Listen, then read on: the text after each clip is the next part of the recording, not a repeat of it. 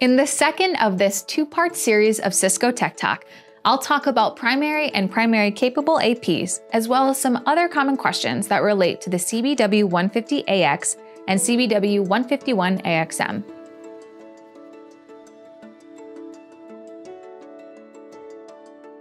What is the difference between primary and primary capable APs? The primary AP is the bridge to the rest of the external network, which is usually the internet using an internet service provider, ISP. The primary AP directly links to the primary router, which in turn routes traffic to the WAN ISP interface.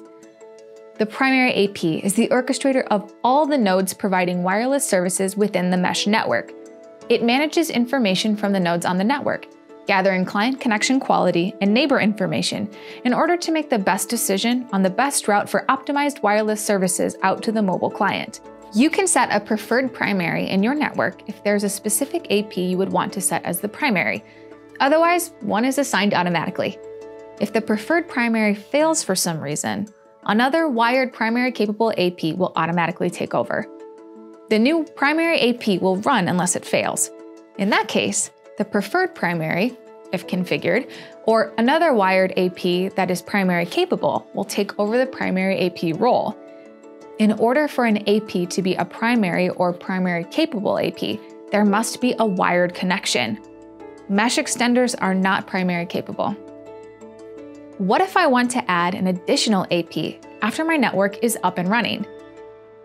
Believe it or not, all you have to do is plug it in. As long as all the APs are on the same VLAN or network segment, you're set.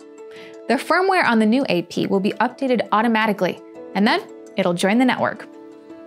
How do I add an additional mesh extender to an existing Cisco mesh network? It's easy peasy if you already have a mesh extender on your network. All you need to do is add the new MAC address to the allow list using the QR code with the mobile app. Overview, add mesh extender, or Web UI, wireless settings, WLAN users, local MAC addresses, and plug the mesh extender in within the range of a CBW AP. The firmware on the new mesh extender will be updated automatically by pulling it from another mesh extender, and then it'll join the network. How do I add a mesh extender to an existing mesh network if there is not a mesh extender already in the network? Since the mesh extender you're adding doesn't have another mesh extender, you need to update the firmware. Updating via Cisco.com should work, but if not, you can download the update file to a PC and apply the AP1G5 capwap file using the HTTP update method. You can also use a TFTP or SFTP server. How do I remove a mesh extender?